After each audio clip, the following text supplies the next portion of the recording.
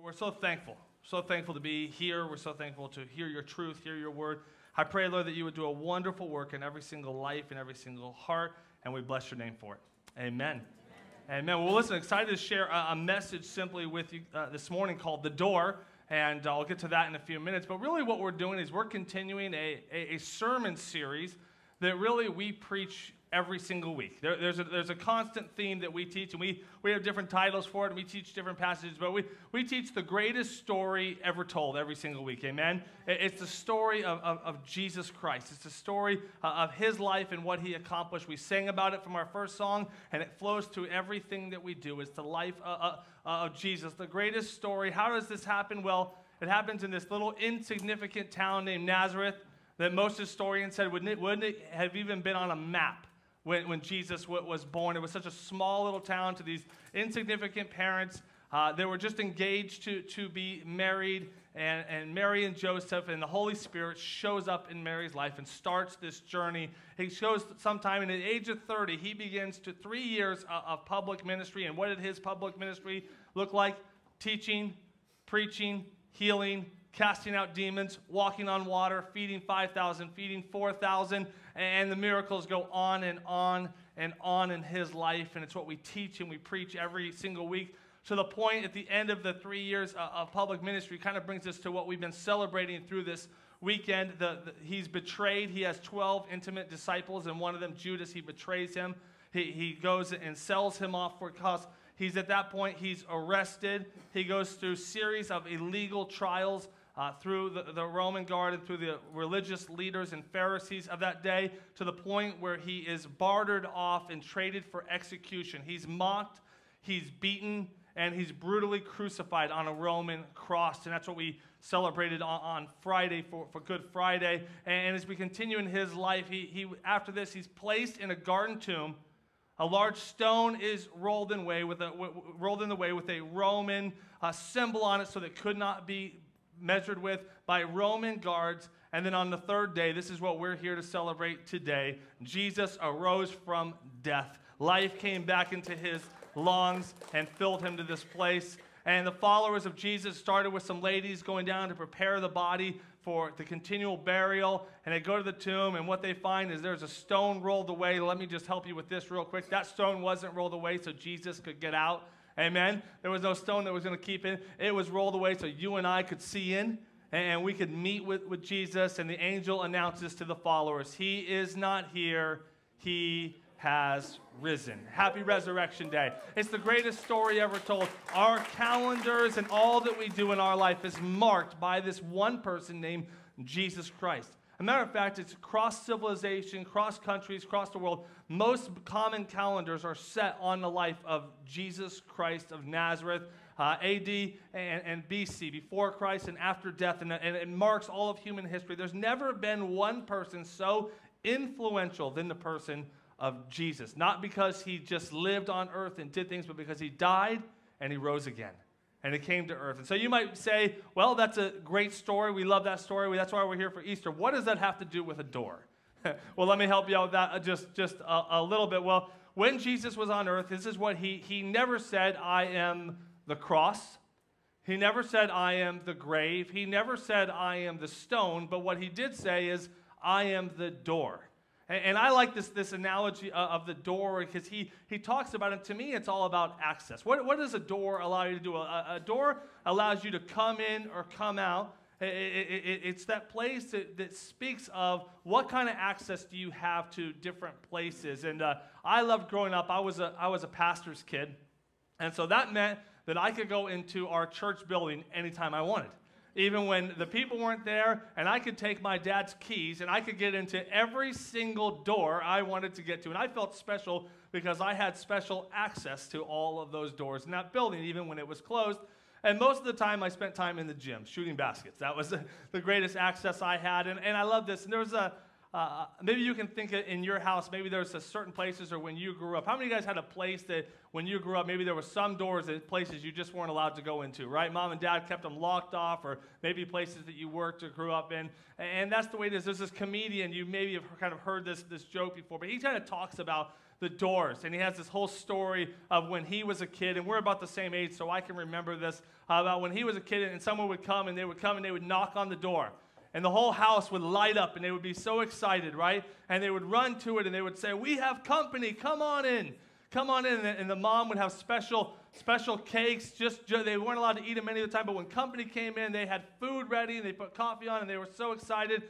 And he tells this story, and I can really reminisce with that. I remember growing up that our doors were always open, and I remember being a kid, and maybe you're like me, we would go through the neighborhoods, and I don't think I ever knocked on one door in my life. We just kind of walked into the houses of our friends, and you just kind of came in and went out. One of my best friends, John Egan, and he wrote that second song we sang this morning called "This Changes Everything," kind of our theme for this whole Easter. And I remember with John and Dan, they never, and if you find out where they live, this might not be a good thing I'm telling you, but their door is never locked, ever. They could be on vacation and you could just go in and stay for a while. And we never one time did we ever go into the house and knock. You just walk in and just kind of announce you're there and start going up the stairs and the hallways and find out who's there that day. And the funny thing about it is, even today, we go over there and we go visit our Uncle Jack and Aunt Rose, and we walk in, and the kids aren't there anymore, and we still just walk in. We wouldn't know what it meant to knock the door there. You just go on in and say, "Hey, who's home?" And if no one's home, you go out to the back porch and just kind of wait till everybody gets there. How many of you guys remember you have houses or friends like that? It's just easy access in and out. Maybe your homes are like that. The comedian kind of turns the tale of what it looks like today, and when that knock comes on that door or the ring bell comes and he says, "Everybody get down." Who's here? Get quiet. What's going on? This thing. And so maybe you feel like that a little bit to me. Sometimes we feel like that, to be honest. When our door knocks or doorbell knocks, we have an instant moment of panic comes over our life because our house is messy. And I never thought it would be messy. Before we had kids, I told you this, Susie had containers for containers for containers. Like, inside every container was another container with another container inside of that. And it grew, and I would even go and try to help her, put things away. And eventually she just said, "Stop. I'm going to have to go and redo everything anyway." It had to be perfect. And then 3 boys later, how our world has changed. As much as you can imagine, there are toys everywhere and baseball cards spread across the floors and baseball mitts and footballs and baseballs, and you can just imagine. So when that door knocks, panic comes through us. Oh no, who's here? And my boys, this is what they do. They run to the door. And they open it. There's no latch, there's no nothing. They just swing it open, and it doesn't matter who it is. They're invited into our house, right? And maybe you can kind of represent a little bit. Well, I love this analogy of the door because as Jesus talks about being the door, it's about access. It's about access to the Father. It's about access to Him. It's about access to His kingdom. It's about access to every single thing He has. And so, again, Jesus didn't say, "I'm the grave." He didn't say, "I'm the cross." He didn't say, "I'm the stone." But He says, "I am the door." And it's about access to Him. And this Easter ceremony is really all about that. So what I want to do is I want to actually look at this passage of Scripture that Jesus talks about being the door. And so you can turn to your Bibles to John chapter 10. That's where we're going to be for our remaining time of the service. And we're going to look at this, and we're going to look at this passage, and it's an incredible thing. I'm going to give you a little bit of background. We're going to start at John 10. We're going to start right in the first verse, and we're going to focus our times kind of on verses 9 through 10. But to really get the historical narrative of what this means, we got to paint the picture. And so we're going to start right here, and it says, "Most assuredly," now this is Jesus speaking, I say to you, he who does not enter the sheepfold." Now, can I just take a minute and explain? I'm going to have to teach you some stuff today. Do we have any shepherds here today?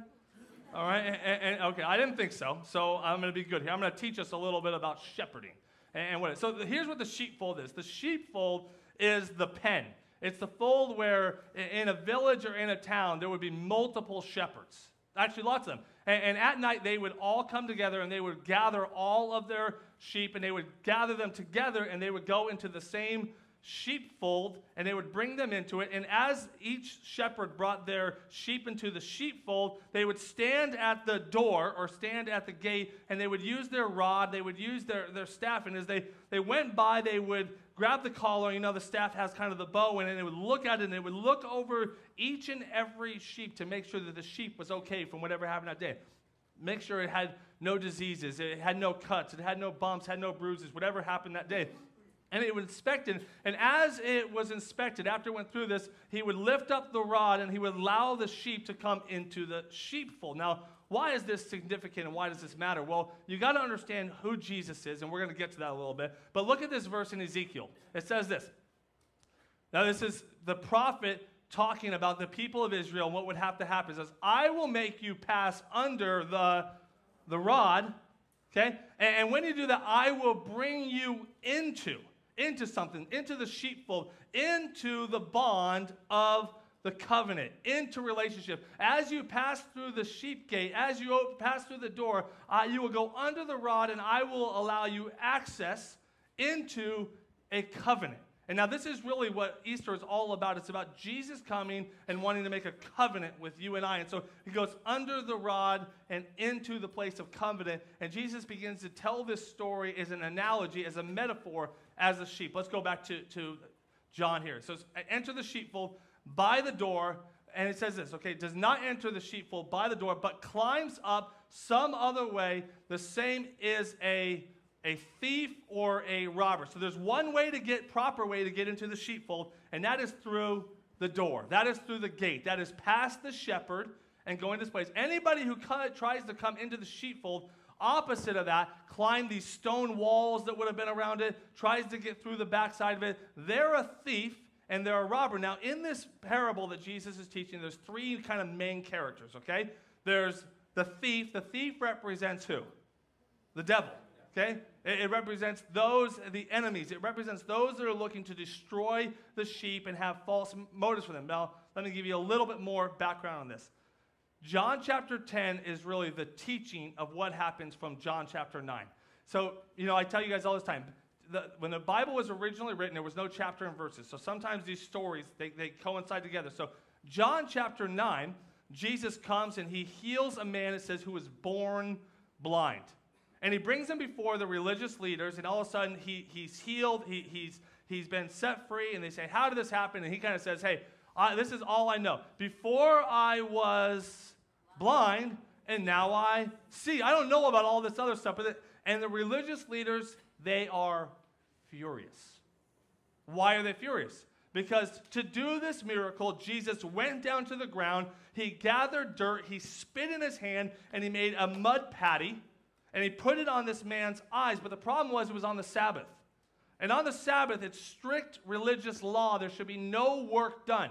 And so this would have been considered work. And so instead of exalting and being happy for this man who was blind since birth, they are mad at Jesus for working on the Sabbath. And so when it comes to him, who is his audience now he's teaching to? The religious people. Those Pharisees, those of the law. And so he begins to say, hey, you might not be on the same team as us. And you might be working again, and the enemy and the devil might be using you to distract people from getting to the true door and the gate. Making sense? Okay, so the same is a thief and a robber, but he who enters by the door the correct way, doesn't come over the gate, doesn't sneak in, doesn't do this. They're not thieves and robbers, but who enters the door is, here's our second main character, they're the shepherd. They're the shepherd. Now, who is the shepherd? The shepherd is Jesus. Okay? He's the one who's caring for the flock, and he is the shepherd of the sheep. Who's the sheep? We are. Say, bah. We're the sheep. Okay? So there's a thief. This represents the enemy. We have a spiritual enemy. We have someone that's out to get us. There's a shepherd. There's one that's taking care of us. And we have us. We're the sheep. Okay? Next verses. Verses 3 and 4.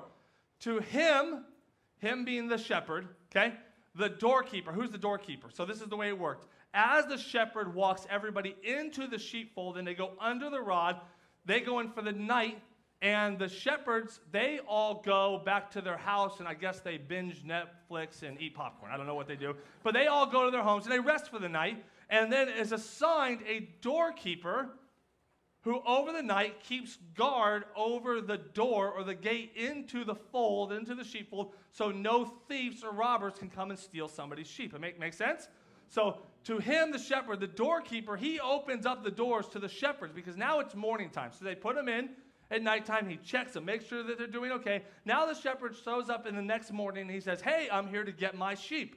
Okay? And so he goes, opens the door, the doorkeeper opens, and the sheep, they do what? They hear his voice, and he calls his own sheep. So remember, all the shepherds put all their sheep together into the sheep pen, into the fold, and now the shepherd comes, and those sheep, they start hearing the voice of their shepherd. And he says, this is what he does. He calls them by name. You with me? So he names his sheep. I mean, what would you name a sheep, you know? Billy Bob, you know, Glass Joe, Bald Bull. Well, those are just Mike Tyson Punch-Out characters. Never mind. But I know what would you call, what would Spotty? I don't know. I think if I had a sheep, I would call him Pasture Pat. That's what I would call him. Pasture Pat. If I had a sheep, that would be what I would call him. And so he calls to him and says, Pasture Pat. And that sheep hears the voice of his shepherd. And he begins to come out the door, okay? So he calls them by name, and he leads them, his sheep, out. And when he brings out his what?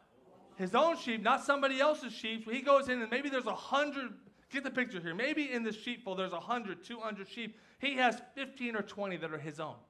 And so he just calls out his own. He goes before them. So as he calls them out, the shepherd now leads them out the door because the doorkeeper has opened the gate or opened the door and said, these are your sheep. And he takes them with them before them. And the sheep follow him for they, say it with me again, they know his voice. Now I just want to ask you a question. Whose voice are you listening to? Do you know the voice of your shepherd? I think we live in this day that there's a whole lot of voices out there. Do this, go there, believe this, do this, say this. This is the way I want you to behave. This is what I want you to react. This should be what you care about. This is what you should not care about. These are all things. And so there's all these voices out there. And they're going to try to get you to do a whole bunch of stuff. And in the previous verses, he calls those guys thieves and robbers.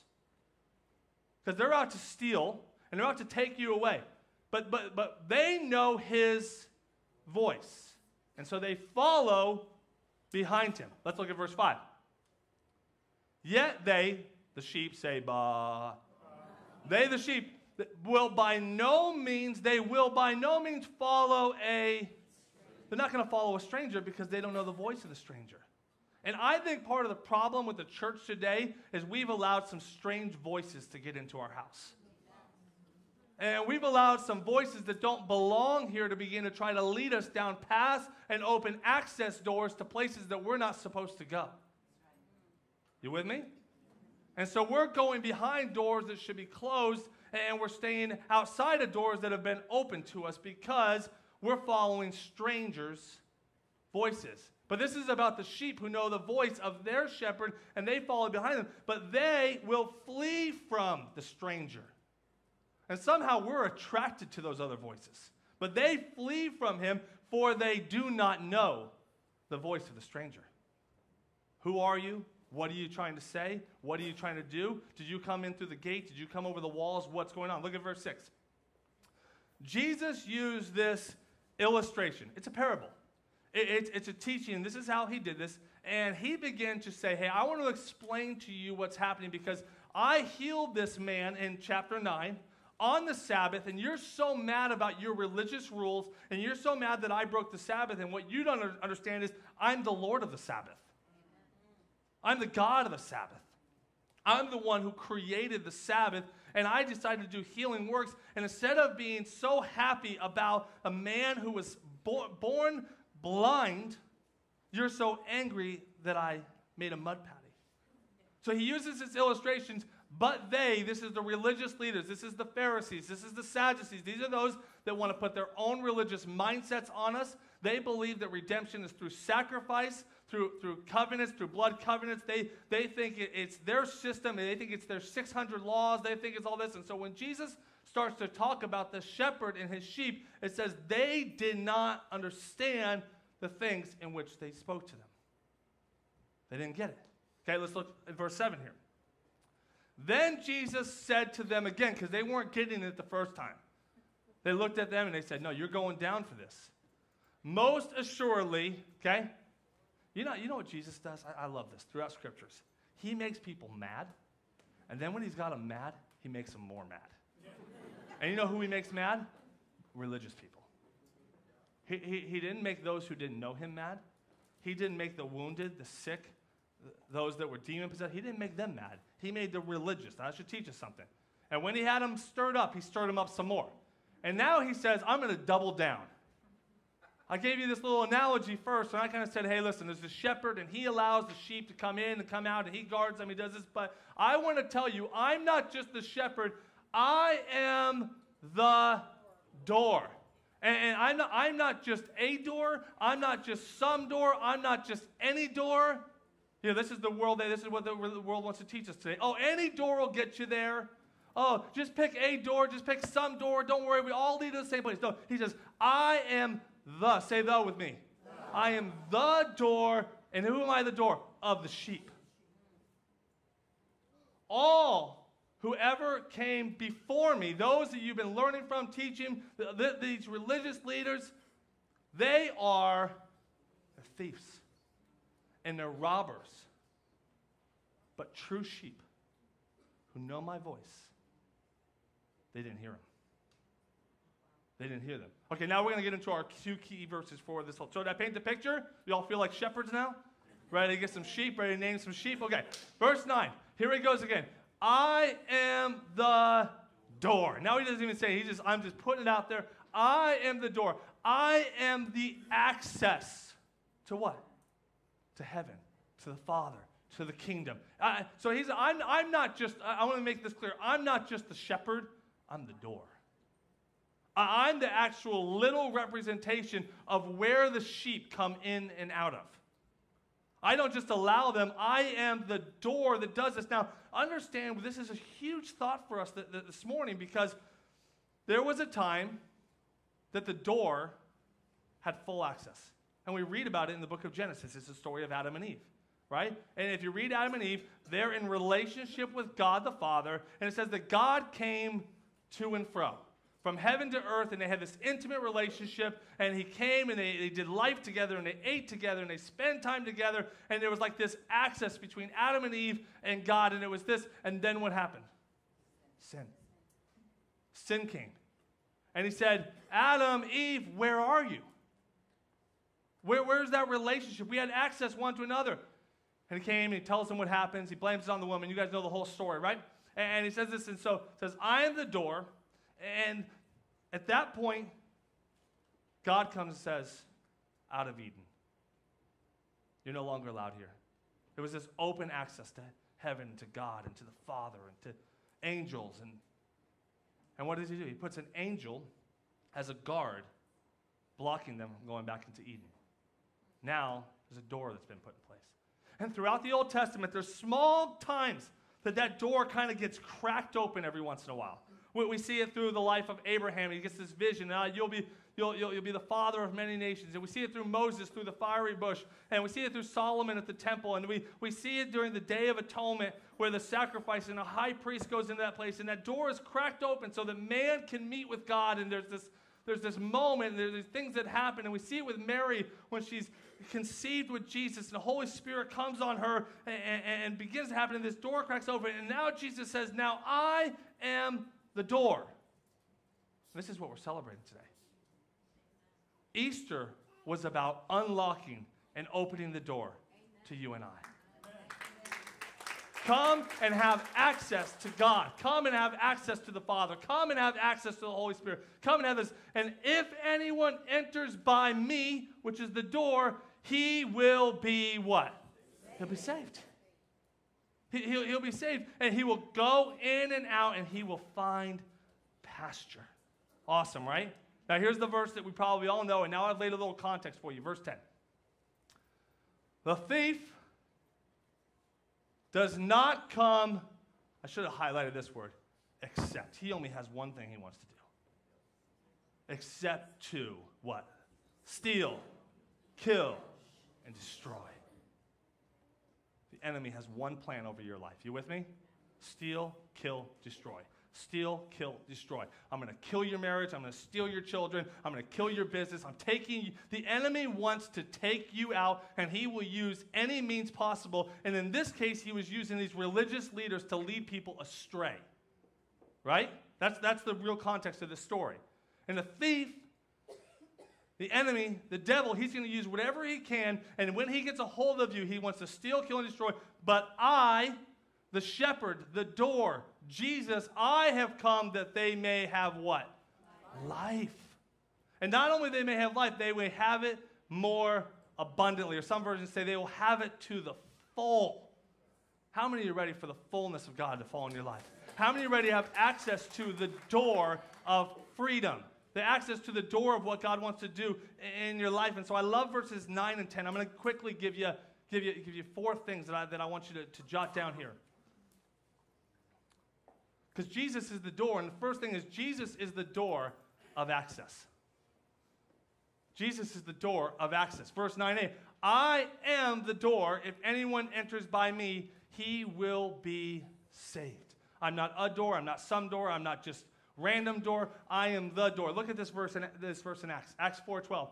Nor is there salvation in any other, for there is no other name under heaven given among men which we must be saved. It's all about Jesus. Don't get confused. Don't get lost out there. Jesus is the way. I am the one way to get to the Father. Amen? He didn't come to make it more complicated. He came to make it simple. How do I get to heaven? The name of Jesus. Look at the second thing here. Jesus is the door of provision. Second part of verse 9. And will go in and out of the sheepfold. And the shepherd will come, and the door will access to you, and you will find pasture. What's pasture? It's nourishment, it's food, it's health, it's everything, it's exercise, it's everything that we need. As the shepherd comes in and takes us out, you will go. How many of you say, I need some provision in my life? I need God to show up in some areas. Well, Jesus is the door to provision. He's the place who comes and brings you out to pasture so you can be nourished, so you can be full, so you can grow in God. Look at this verse in Philippians, right? Philippians 4:19. And my God shall supply what? All, not some, not a little bit, not every once in a while. All of your needs according to his riches. Not my riches, not this world's riches, not my neighbor's riches, not the lottery's riches, right? According to his riches in glory by who? Again, one name, one door, Christ Jesus. Look at number 3. Jesus is the door of protection. Verse 10, the thief, he does not come except to steal, kill, and destroy. So Jesus is the door to protection. So this is the cool thing about a door. The door lets some people in, and it keeps some people out. You with me? And so when we have Jesus as the door of our life, he says, come in. Have life with me. Move with me. But when that enemy comes, he goes, we close the door. And God has his protective hand on your life. Look at verse 11 in John. John 10:11. Okay, so this is the verse after John 10:10. I am the what shepherd? I'm the good shepherd. The good shepherd, this is what he does for protection's sake. How many say I need to be protected by the good shepherd? He gives his life for his sheep. How did Jesus protect you?